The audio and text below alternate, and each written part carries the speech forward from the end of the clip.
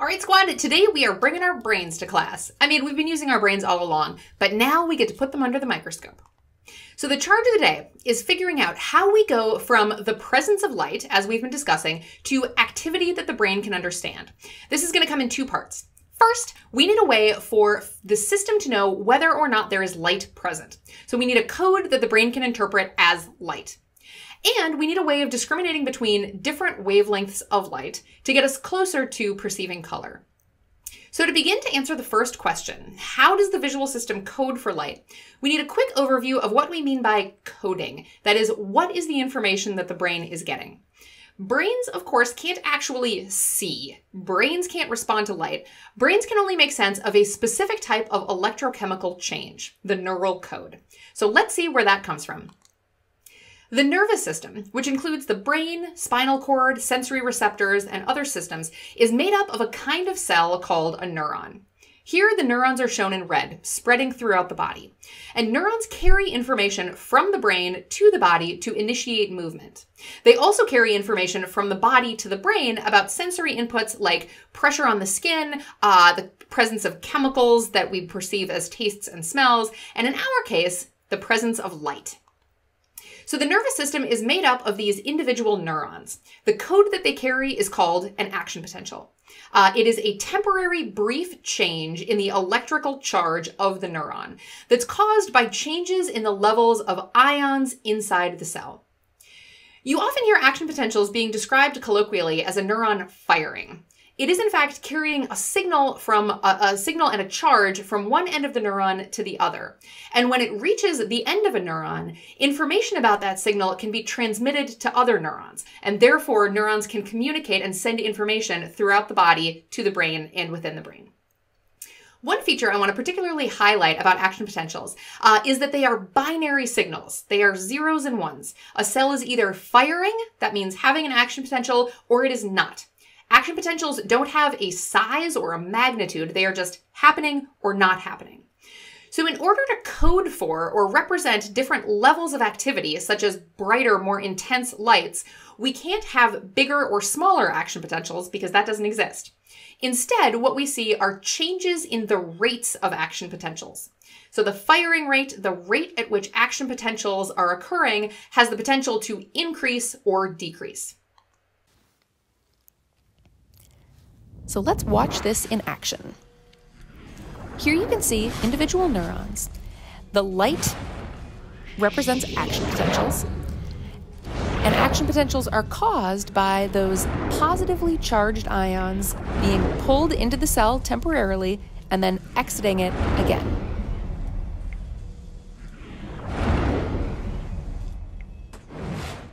So the first challenge I mentioned that we have to deal with is how the visual system codes for the presence of light.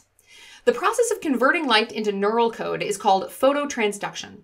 Somehow light goes in and action potentials come out the back of the retina and are sent up to the brain.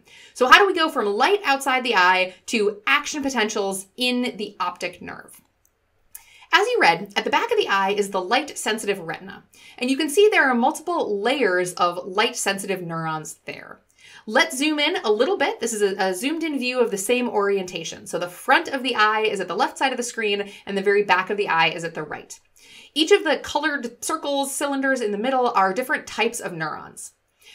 We're going to talk the most about photoreceptors, the rods and cones at the back, and retinal ganglion cells at the front. I want to explicitly point out this very unintuitive layout of the retina. This is something that often trips people up. So light enters the eye, and it has to pass through all of these layers of cells before it finally arrives at the light-sensitive region at the back of the rods and cones. And then the information is carried back up toward the retinal ganglion cells before it, toward the front of the eye before it exits. So why this counterintuitive layout? It's not entirely clear. It may be to help regenerate the photopigment that is the light-sensitive matter that is in the rods and the cones. So the tips of the photoreceptors are embedded in the choroid layer that you can see at the right side of the screen. And the choroid has a really rich blood supply. So when the photopigments in the rods and the cones break down via the process of transduction, the choroid can more easily get nutrients to the rods and cones to help regenerate that photopigment. The process of phototransduction begins when light contacts a pigment in the photoreceptors called retinol. Here's a rod, but the process is the same in cones. Inside the rod are discs, which contain visual pigment molecules that have two components: opsins, which are large protein strands, and retinol, the star of our show, which is a light-sensitive molecule. Phototransduction occurs when the retinol absorbs a single photon of light.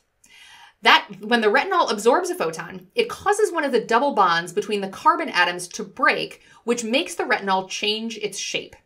The process of changing its shape is called isomerization. It's a very special treat. I think we have a little bit of actual footage of a cone catching photons, so you can see how it works. Ugh. Damn it. I caught a photon! I caught a photon! All right, when the retinol isomerizes, it leads to an electrochemical cascade that affects the levels of ions in the photoreceptors, which changes their charge.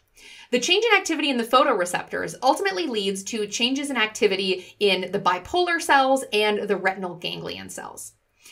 So what began as light hitting the photoreceptor ends up being coded as an increase or decrease in the rate of action potentials from the retinal ganglion cells being carried up to the brain. Remember I said that the rate of action potentials can go up or down depending on the stimulus. And that's going to be really important in a couple of class periods when we talk about opponent process theory. So these are the really broad strokes of the process. If you want more information on the nitty-gritty of the physiology of phototransduction, there's an optional video on Moodle to feed your curiosity. So critically, each retinal ganglion cell gets input from multiple different cones simultaneously. So here's a schematic of a retinal ganglion cell whose activity is affected by something like 24 different cones shown up at the top. So the signal that gets sent to the brain from that retinal ganglion cell is influenced by lots and lots of cones. And this is going to be important for many reasons, but one consequence of it is that it limits the spatial resolution of the eye. So for example, this retinal ganglion cell can't tell the difference between activity in this cone and in this cone. So that means that for some locations that are very close together in space will be coded by the same retinal ganglion cell. It's also important to note that cones and the retinal ganglion cells they connect to code for different areas of the visual field. So if we shine a spot of light here, as shown, this retinal ganglion cell is activated. If we shine a spot here, it will lead to activity in a different retinal ganglion cell that sends signals up to the brain. So we know about where in the visual field objects are by looking at which retinal ganglion cells are active. And to give a sense of the amount of convergence from cones to retinal ganglion cells, there are about 125 million photoreceptors, but only about 1 million retinal ganglion cells in each eye. So the signal from cone to retinal ganglion cell gets condensed a lot by the time it leaves the eye. So at this point, we can answer the question, how does the visual system code for the presence of light? And the short answer is that the rate of action potentials in the retinal ganglion cell are sensitive to changes in illumination. But we also want to know how much light and what wavelengths of light. And so for that, we turn to trichromatic theory. So as you read, trichromatic theory describes the fact that there are 3 different types of cones in the retina that are each maximally sensitive to different wavelengths of light. And the reason that they're sensitive to different wavelengths has to do with different types of photopigment. That is, the retinol in each type of cone is sensitive to different wavelengths of light. So if short wavelength light hit the retinol in a long wavelength sensitive cone, it isn't likely to cause it to isomerize and ultimately wouldn't lead to changing the firing rates of the retinal ganglion cells. This graph shows the relative sensitivity of short, shown in blue, medium, shown in green, and long, shown in red, wavelength sensitive cones. So a short wavelength sensitive cone is the most sensitive to about 440 nanometer wavelength light. The graph is showing relative sensitivity, but I've heard that it's also useful to think of this probabilistically, such that it is the most likely that 440 nanometer light striking a cone will lead to isomerization in that cone. But 500 nanometer light striking the cone may still lead to isomerization, but it is less likely. So you sometimes hear these referred to as blue, green, and red sensitive cones. But in fact, short wavelength sensitive cones, or S cones, can be somewhat stimulated by green light. And medium and long wavelength cones are sensitive to nearly the whole visual spectrum, just at different levels of sensitivity. But the fact that a photoreceptor may be stimulated by different wavelengths of light actually poses a real challenge for interpreting coding of wavelengths of light. Here's why. So we're going to zoom in here on just our S cones, our short wavelength sensitive cones. If we were to shine 500 nanometer green light on it, it would lead to a small change in cone activity.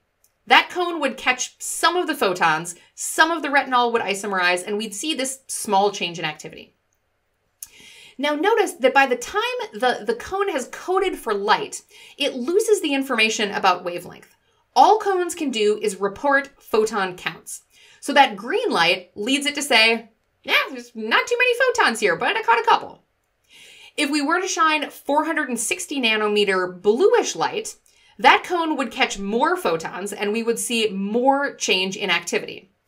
So, okay, you may say at this point, this cone can distinguish between blue light and green light because blue causes a big change in activity and green causes a small change in activity. But here's the problem. Let's shine 410 nanometer indigo light on the cell. It ends up giving the same response as the green light. The cone is just saying, caught a few photons, and it gets even worse. If we take that same 460 nanometer blue light, but we present it at a lower intensity, so it is less bright, now there are fewer photons present, and even though it's likely to catch lots of them, there are just fewer there to catch. So the change in activity in the cone is somewhat small. Oh yeah, and it's even worse than that actually, because if there is a very bright 500 nanometer green light, even though it isn't terrible, the cone isn't very sensitive to that wavelength, if there are enough photons present because of how bright it is, it can catch a lot of them. So, despite the fact that these 6 different stimuli differ from one another in wavelength and brightness and intensity, the individual cones can't distinguish between them. So this is known as the principle of univariance. It describes the fact that an individual cone can't tell the difference between, for instance, a bright green light and a dark blue light, or between indigo and green at the same intensity. It means, in effect, that any given cone is colorblind. The short wavelength sensitive cones on their own can't tell us much about what wavelengths of light are present. All they can do is tell the brain the number of photons they caught, but not the wavelengths or the intensities. So how does the brain distinguish between green and blue or any other pairs of colors? It relies on the fact that we don't just have one kind of cone to deal with. Even though any single cone may be colorblind, in effect, together they are not. So back to all 3 types of cones. As we just saw, the presence of short wavelength blue light will cause a large change in the activity of the short wavelength sensitive cones. The medium and long cones, those sensitive to medium and long wavelength light, are still somewhat sensitive to short wavelength light, so they may show small changes in their activity. Note that the medium cones are showing a larger change in response than the long wavelength sensitive cones because the medium wavelength sensitive cones are slightly more sensitive to short wavelengths than long ones are, indicated by the higher line at 450 nanometers, a higher green line than a red one. So we code for blue as lots of activity in short cones, a little in medium cones, and a tiny bit in the long wavelength sensitive cones. Let's try another wavelength. If we look at yellow, see that yellow is coded as the highest levels of stimulation of medium wavelength sensitive cones and moderately high for long wavelength and very little stimulation of the shorties. Green is similar, but with somewhat lower levels of medium and long and higher of short. So every point along the visible spectrum provides a different level of activity across the 3 cone types collectively. This is referred to as population coding. Information about wavelength and intensities of light present are determined by the simultaneous activity of all 3 cone types together. Now, there's one thing that's really important to note, and that is that this process of converting light into changes in cone activity means we're undergoing some serious information loss. Light goes into the eye as a continuous distribution of brightnesses at multiple wavelengths, but what comes out of the eye is just cone counts, right? How many photons each of those cones manage to catch. And what that means is that two very different types of stimuli could go into the eye, but if they produce the same cone activity, they are indistinguishable. They look exactly the same to us. So let's say we have a broad spectrum, an achromatic source like this, could be daylight. Lots of wavelengths are present, so high levels of activity in all three cones. Alternatively, an artificial light source, such as fluorescent bulbs, that has spikes of intensity at a more narrow range, will also lead to the same level of activity in the cones. So I'm calling this information loss because these are two different stimuli. These are two different kinds of light that are hitting the eye. They have different intensities at different wavelengths. But because they create the same level of activity in the cones, they end up being indistinguishable to us. To summarize, the answer to our first question is that changes in activity in cones lead to changes in the rates of action potentials in retinal ganglion cells, and that's how we code for the presence of light. And the visual system distinguishes between different wavelengths of light via the simultaneous level of activity in all three cone types simultaneously. So in class, we're going to continue to build on this and think about how the phenomena that we've described here help us to understand some of the really cool things we've experienced so far in class, like metamers and magenta. See you in class.